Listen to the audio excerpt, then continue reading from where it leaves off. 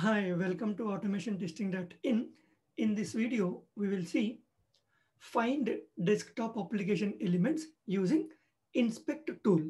Okay, so how to find the desktop application elements using inspect tool. So to get the inspect tool, we installed Windows SDK that we have seen in our one of the previous videos just to get the inspect tool.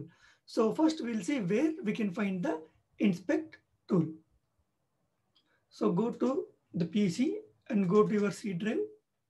In the C drive, go to the program files x86, and then inside this, we need to go to Windows Kits and go to the folder 10.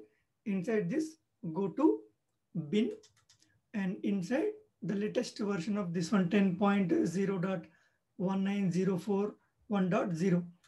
Open this. So inside this, go to x64, and here you will find the inspect.exe. So just go to the location where, yeah, this is the one, inspect.exe. Just double click on this.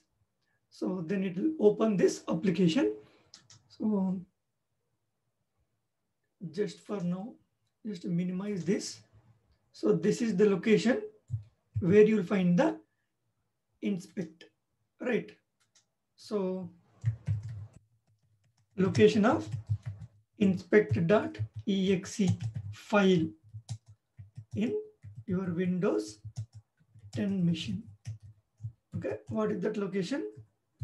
So this is the location. Okay, so once you go there, you will find the inspect.exe. Just double click and launch that. Okay, once you launch, so this is the UI of that particular inspect.exe.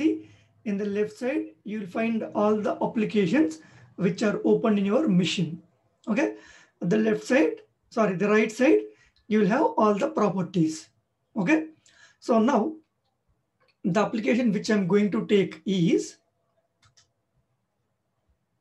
so one of the things which you need to remember is once you open this inspect.exe, wherever you click, it will try to identify that particular element, irrespective of your, anything like on the desktop, whether it is, so you see that when you click on this, when you hover on this home, you see the right side, you'll find all the properties. You see that home, right? The name of that control is home, and you'll have another properties. So sometimes it will irritate you. So, but one of the, what you say, the tools, rich tools, you'll find all the properties. So to avoid that, just minimize this first, and you open the application what you want. So you go to this D drive. So you have banking system. When you open this, you'll find bank system.exe. You just double click on this. So this is the sample application of which we are going to automate. Okay. So here, just an example, I want to inspect this email. I want to inspect this password, means the text boxes. I want to type something and I want to click on login. Okay. Whether it will log in or not, that is not our motto. Just whether we are able to identify these elements and we are able to interact with that elements or not. Okay. So I'll take some dummy user email and dummy password. Okay. So when you take dummy, when you click on login, so it will give you that error that please correct your email and password and try again. Okay. So now I want to inspect these elements. Now you open the inspect.exe. Okay, I need only these elements. So when you hover on this admin, okay, so here you see bank system window. Okay, so this is bank system right here. So you'll find bank system window and you'll find all the elements inside that. Okay, so when you hover on this email, you see that this is an edit box, and the right side you'll find all the properties. So this is one of the property called name, and when you come down, you see that runtime ID, this is ID, and you'll not, this is not user friendly. Okay. But if you do not have any other go, then you can try this. But just try if you have any other properties. Okay, we have seen name is not there, runtime ID is there, and you have class name. But class name might be duplicate for other text boxes also. So, and you have any other thing, and what are the properties which we discussed? Do we have accessibility ID? You see that localized control type. This is edit. So localized control type means what is the tag name. So if it is tag, you might have multiple tags with the same name, right? So this is edit, and password is also edit. Okay, so I'll hover on this. So then you have automation ID. Okay, EM log. All right. So I will use this automation ID. Okay, automation ID means accessibility ID. What is that? EM log. Okay, so and I'll open the program which we already written for the previous video, how to set up WinAppDriver, right? So I took the same WinAppDriver test case, and instead of calculator application, I changed it to banking system exe file. Okay, so that is the only change I have done now. And the server is running. You see that the server is running. I started the WinAppDriver server. Now Windows driver equals to new Windows driver, and the new URL you have to provide that WinAppDriver server URL and the capabilities. Okay, so now I'll try to write driver dot find element. Okay, find element by accessibility ID. You see that I'll just click on this. You see find element by accessibility ID. What is that ID? So,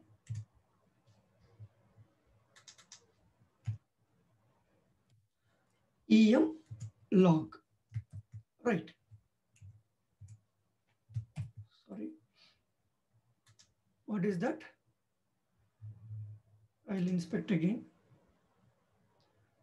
So you'll find accessibility ID. Sorry, automation ID means accessibility ID, EM log. So I'll go here. You see that will open, and the method what we need to use, the same send keys. Okay, the send keys method is to type something in the text box, right? So I'll write email@gmail.com. It's a dummy email I'm providing. Okay, so I found that EM log means email, and I'm typing something into that. Send keys is a method to type something into text box, and this is same for Selenium WebDriver also. So now I will inspect the password. Okay, so hover on this password. So you can find name is not there.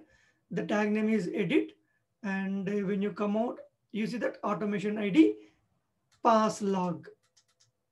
Okay, pass log. So I'll minimize this. I'll open this driver dot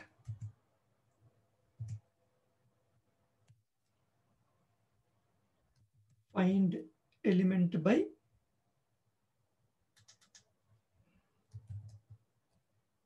sorry, I have an issue with my keyboard.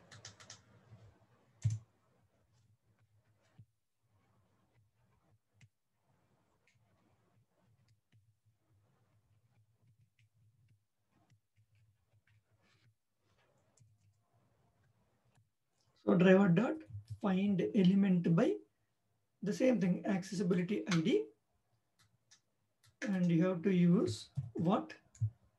This one, pass log dot send keys.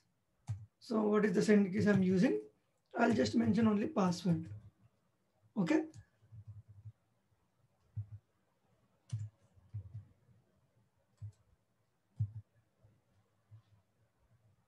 Whatever you want, you just I'm giving dummy password.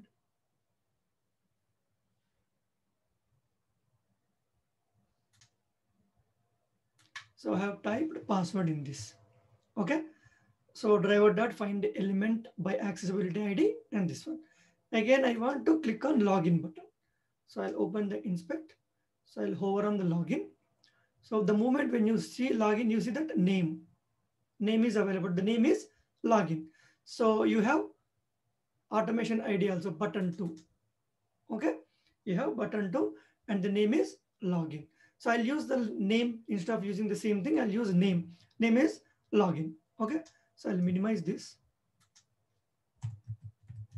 Driver dot find element by name I want. You see that find element by name. The name is, what is that name?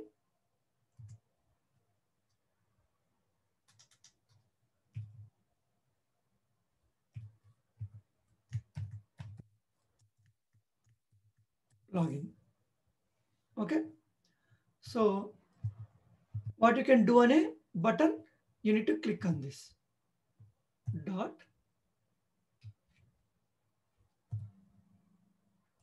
click is a method to click. Okay. Driver dot find element by name login dot click. That's it. I found the email text box, password text box, and login button, and remaining things are same. Now the server is running, so I can execute this. So just I'll close this and just observe whether it is typing these things or not. So I'll just run this.